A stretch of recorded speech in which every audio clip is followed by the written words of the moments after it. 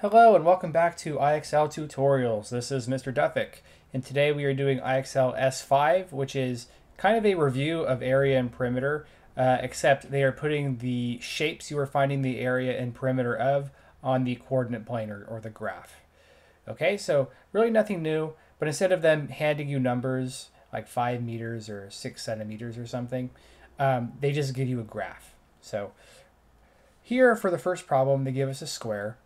Square UVWX, and they ask us to find the area of it. Okay, well, like I've said all of the other videos, I just go to Google Images, type in area of shapes, and there's a bunch of different formulas and worksheets here you can reference.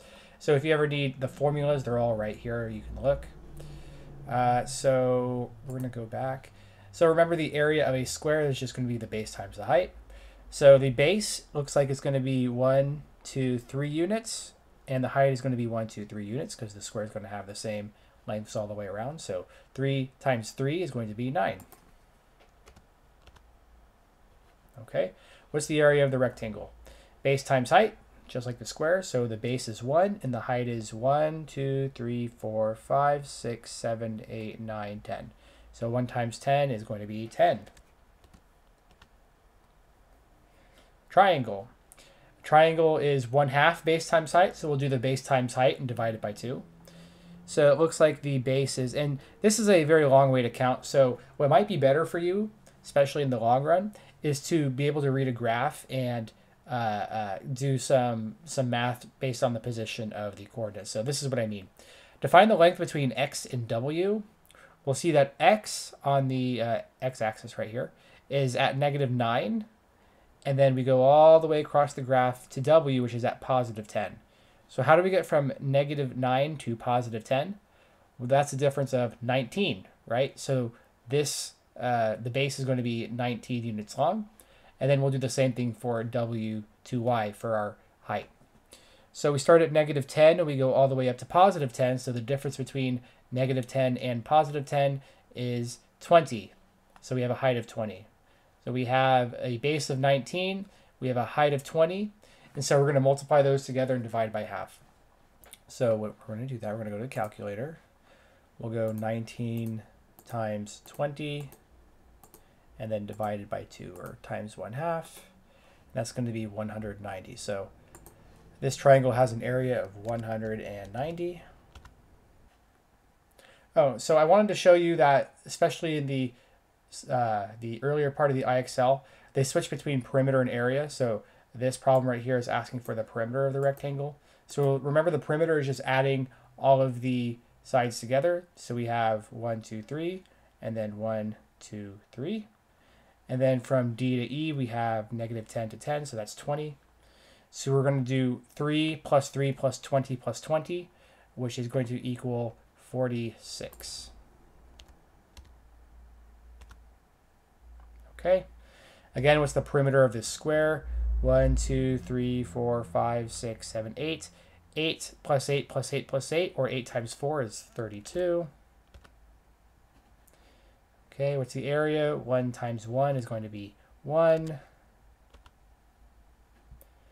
Okay, so I'm going to skip a little bit, but just remember to look out for whether they're asking you for the area or perimeter here. Perimeter, you're going to be adding all the sides together, and the area is you're going to be using your formulas. Do not mix them up. You'll be upset at yourself if you find the area of a shape when they ask you for the perimeter and it says you got it wrong. So area of a triangle, you already know that, base times height, and then 1/2. So you get all the way to the end over here. And they give you coordinates instead of giving you a nice little diagram or graph. So that's fine. I have Desmos up here, so what we'll do is we'll just plug these right into Desmos. So we'll have -9, 6. We have -9, 6. And then we have -2, 6. So -2, 6. And you don't need Desmos. That's a really, really useful tool, because otherwise you have to really graph it out yourself. -2, -7. But Desmos is a very cool tool, and I'm sure there's other ones out there. If you want to actually add the lines in, you can put them in a table. So we'll do -9, 6, and then -2, comma 6, and then -2, comma -7. So you can do it that way too, and then you just go to, let's see, lines. Good. Okay, so there are the lines, and then you just have to add in the last one again. Just a little Desmo thing. Okay. So anyway, this is what our shape looks like. Again, you don't have to make the lines or anything, but it helps to visualize. So now that we have our shape, we're just going to find the area, or what did it ask for? The area of the triangle here. So our base is 1, 2, 3, 4, 5, 6, 7. And so our height is going to be 1, 2, 3, 4, 5, 6, 7, 8, 9, 10, 11, 12, 13.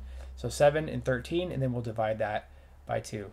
So we'll go to the calculator, do 7 times 13, and then divided by 2.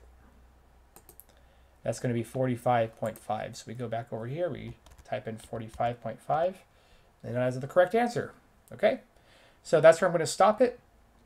Just know your area formulas, know how to add all the sides together for a perimeter, and if they do not give you a graph, have something like Desmos up or just a piece of paper so you can write out the graph, plot the points, and figure out what the shape is that way. Okay? See ya for the next IXL tutorial video. Goodbye.